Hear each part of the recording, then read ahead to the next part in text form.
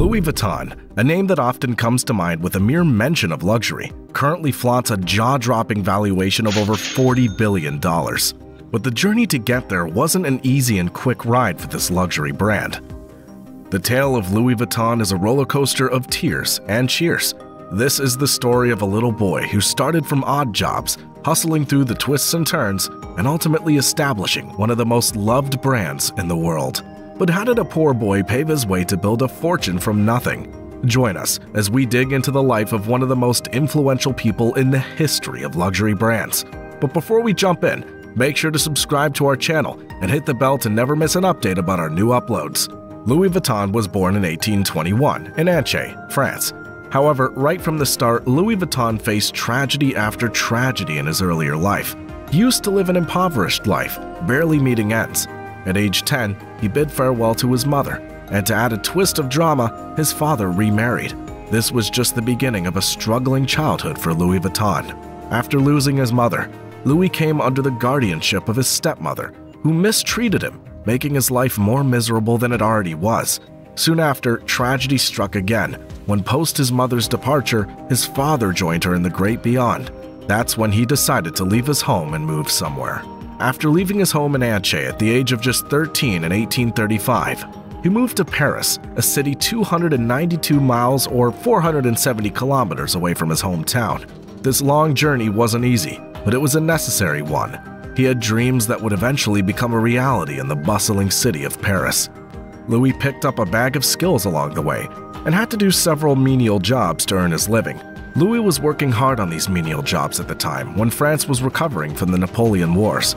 It was the period of the Industrial Revolution. Louis Vuitton used to work during the day as a craftsman and sleep at night under the open sky with just a single cloak to safeguard him from cold nights. During this phase of the Industrial Revolution, trains were just introduced as a means of transportation in France, and this medium of transportation changed the way people traveled. On their journeys, people needed something to stash their stuff. Enter boxes, or as we know them, suitcases. All of a sudden, every other person set for long journeys needed these sturdy and robust boxes or suitcases to keep the goods inside them safe and secure. This gave birth to a new industry, bags and suitcases. Louis Vuitton was among the first handful of people who saw this opportunity and began polishing his craftsmanship skills to create strong and reliable suitcases made of leather.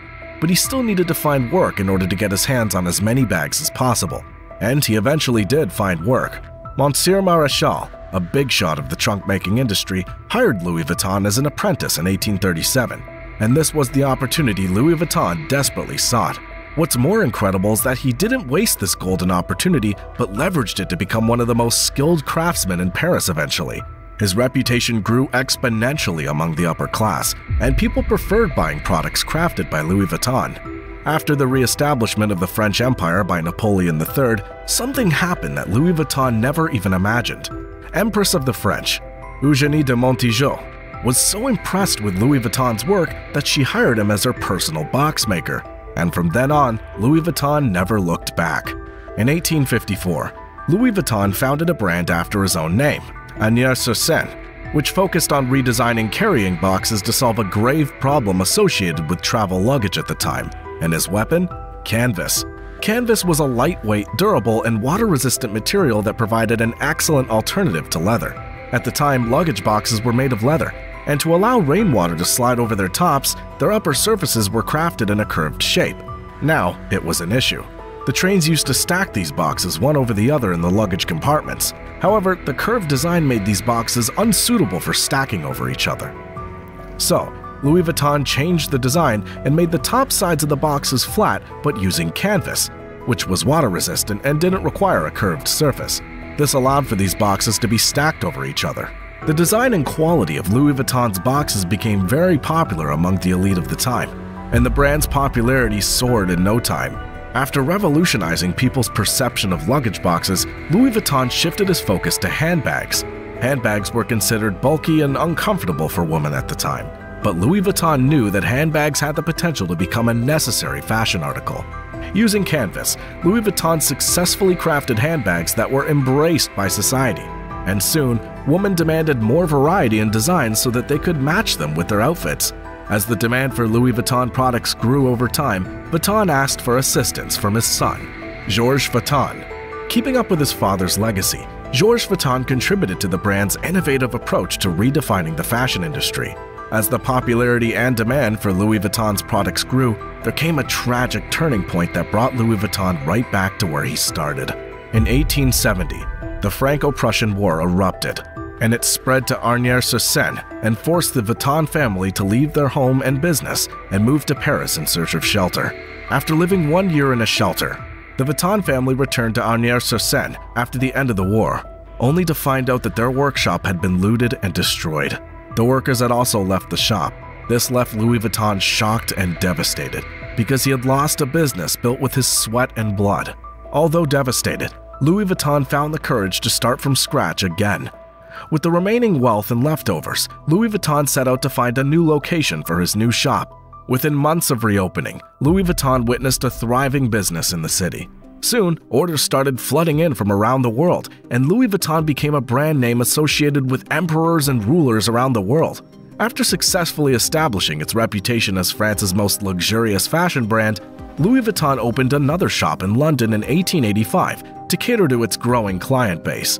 However, Louis Vuitton died at the age of 70 in 1892 due to a severe and aggressive brain cancer called glioblastoma. As the curtain fell on the life of Louis Vuitton, a new chapter unfolded in the hands of his son, Georges Vuitton. Stepping into the daunting shoes left by his father, Georges embarked on an ambitious journey to transform the company into a global brand.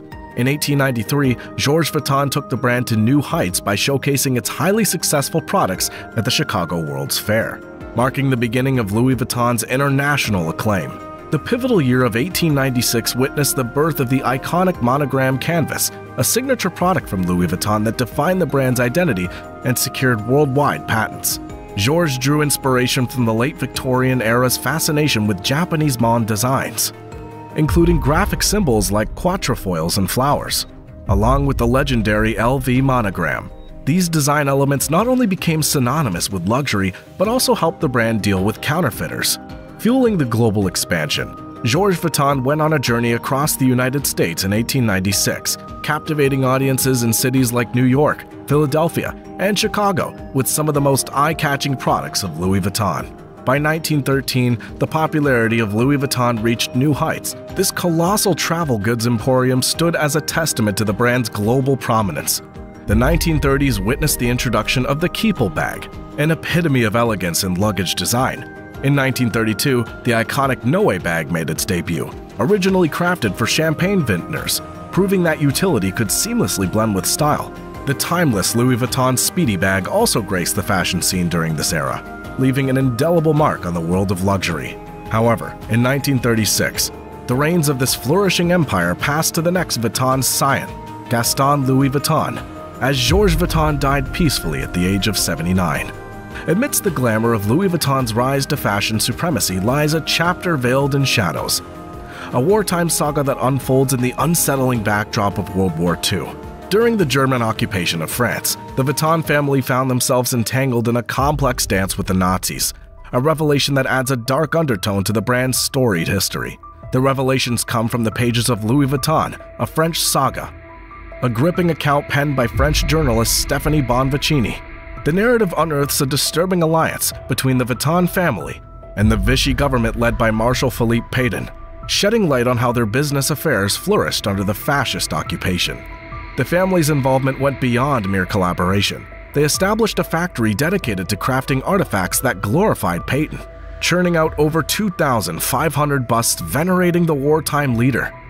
The controversial story, however, met with resistance from the Vuitton camp. While not outright denying the historical facts, a spokesperson for LVMH, the conglomerate that now encompasses Louis Vuitton, dismissed it as ancient history, emphasizing that the mentioned period predates their ownership. The saga raises questions that linger between the seams of luxury and wartime collaboration. The brand, now an emblem of modernity, faced scrutiny over its past affiliations. By the late 70s, Louis Vuitton was raking in some serious cash, with annual revenue soaring to 70 million francs. That's around 14.27 million US dollars. The brand set its eyes on the global stage, popping up in Japan with stores in Tokyo and Osaka in 1978. Fast forward to the 80s, and Louis Vuitton wasn't just about bags. They were sailing into the luxury goods empire. The 80s weren't just about shoulder pads and neon. It was when Louis Vuitton joined forces with Moet at Chandon and Hennessy, forming LVMH, the ultimate luxury goods squad. Profits skyrocketed, and by '89, Louis Vuitton was flexing its fashion muscle in 130 stores worldwide. In the 21st century, the company continued on the path to success and became one of the most luxurious brands in the world, something Louis Vuitton had always envisioned. Louis Vuitton ruled the luxury brand charts in 2019, bagging the top spot in BrandZ's list with a whopping worth of $47.2 billion. Louis Vuitton now stands as a multi-billion-dollar company and proves that dreams can indeed become reality with hard work, consistency, and courage. And that was all about today's video. If you enjoyed our video, don't forget to give it a thumbs up and make sure to subscribe to our channel. Share this video with someone who shares your love for Louis Vuitton. We'll be back soon with another exciting video.